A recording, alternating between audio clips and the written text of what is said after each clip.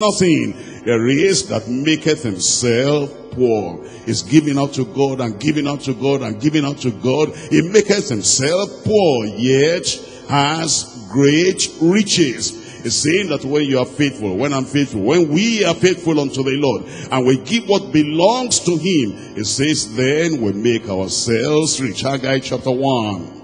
In Haggai chapter 1, we're looking at verse 10. Haggai chapter 1. Reading there, let's read the verse before that and the verse after that from verse 9. Haggai chapter 1, verse 9, verse 10, and verse 11. In Haggai chapter 1, verse 9, here is what it says, telling us what we have to do, and telling us what our responsibilities are in the sight of the Lord. It says, ye looked for much, and lo, it came to little. He said, you have been looking for much, and then eventually it came to little. And when ye brought it home, I did blow upon it.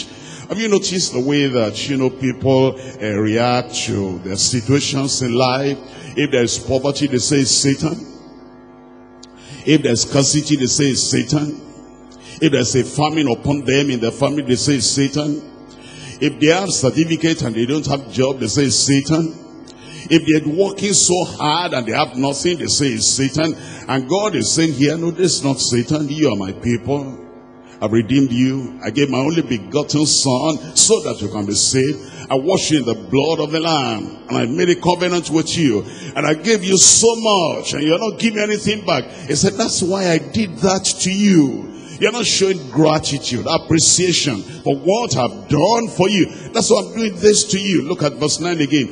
Ye looked for much, and lo, it came to little. When ye brought it home, I, the Almighty God, did blow upon it. He said, it's not Satan, it's him.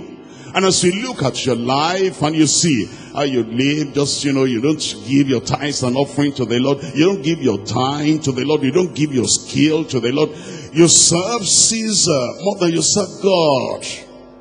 And you serve Caesar with more faithfulness, more than you're serving the Almighty God. You serve your manager, you serve your director, you obey your manager, you obey your director. You're punctual, you give all the time. You pay your tax to the government, and you ought to do that. And you're very careful and meticulous about that in your company, because you know that they're going to check up. And they're going to find out if you're not paying your tax. And therefore the things you want to import, you'll not be able to import because you don't have relevant document. You do the right thing. All the things the government is asking, you have to do that. And yet, but you're not having the same faithfulness and loyalty and commitment unto the Lord. It said, since you have exalted the people of the world above me, that's why I did blow over what you got. It says why? Says the Lord, because of mine house that is waste, and ye run every man to his own house. He said it's because you didn't honor me, you didn't honor my house, and because of what you have done, you have neglected my house. That is the reason why I blew upon everything you've got. Look at verse 10. Therefore the heaven over you is stayed from dew, and the earth is stayed from her fruit. In verse 11, and I called for a drought. Almighty God said, I'm the one that did it. It's not Satan. It's not demon. You know, all these people that do not read their Bible, and they're talking about generational curse, and the curse from the village, and curse from this, and curse from that. And the Lord is saying, you're looking in the wrong direction. Open your Bibles again, and see that it's me that did this unto you. And I called for a drought upon the land, and upon the mountains, and upon the corn, and upon the new wine, and upon the oil, and upon that which the ground bringeth forth, and upon men, and upon cattle, and upon all the labor of the hands. That's why many people come to poverty, because they have not looked at this problem to say, we are at fault. We didn't give what we needed to give to God. We didn't give it to him. And because of that is the reason why this calamity and this poverty has come upon the people of God. But the Lord is saying return. The Lord is saying return. And as we return, the blessings of God will begin to flow again. I thought you would say an amen. And you know, we're not just saying the word of God just to hear. We're not just reading just to read, but to read and do it. But to hear and do it. I want to recollect all our ways and to say, yes, this is the reason why all these problems have come upon me and upon my family. And then return unto the Lord. Let's come back to Malachi chapter 3. Malachi chapter 3, I'm reading once again from verse 7. Even from the days of your fathers, ye are gone away from mine ordinances, and have not kept them. Return unto me. Return unto me. You know, it's not just to fold our hands and then to say things will change. Things will not change until we return. Oh, things will improve. Things will not improve until we repent. That he wants us to give him the honor that belongs to him, and the glory that belongs to him, and the time that belongs to him, and the treasure, and the money, and the tithes, and the offering that belongs to him. He says, return unto me, and I will return unto you, says the Lord of hosts.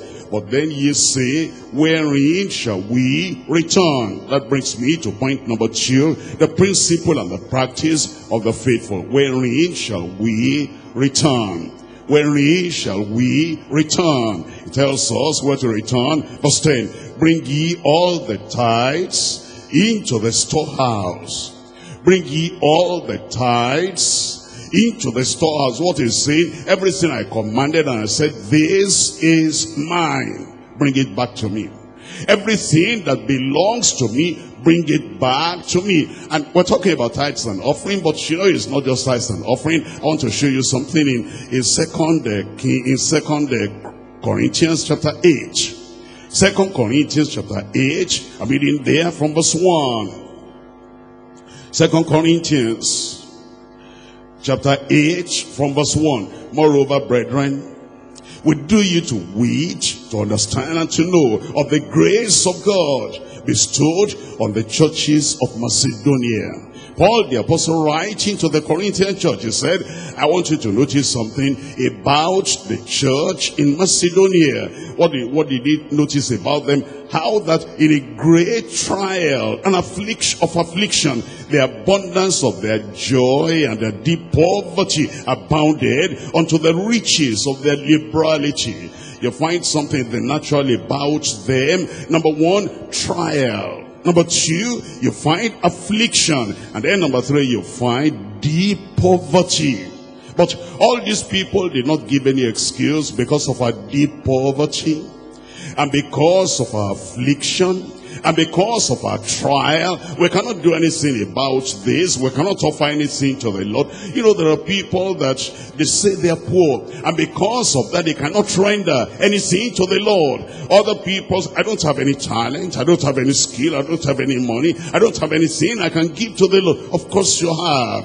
You have. And you find people in the Bible days, in their poverty, they gave to the Lord. And it is because of that giving to the Lord, their poverty was taken away. Do you remember the woman that was gathering sticks so that she would cook the last meal and die? And then Elijah, the man of God, was sent unto her. Was not sent to the rich, was not sent to the elites. He was sent to the people, to this woman that had nothing. And then Elijah said, can you give me a cup? Hoping that you have been blessed with this powerful message. Our address is at the bottom of the screen. I believe you will join us one of this Sunday to worship together. Thank you. God bless you. Let us pray. Our mighty Father, we glorify your name and thank you, Lord, because of this powerful message. I pray by the power and the blood of Jesus Christ, you will touch those people who are in need of salvation, those people who are in need of prosperity, those people who are in need of healing. And by the power and the blood of Jesus Christ, they will give testimony because of this message. In Jesus' name we pray. You are my God. Say it one more time, say, oh, oh, oh, Lord.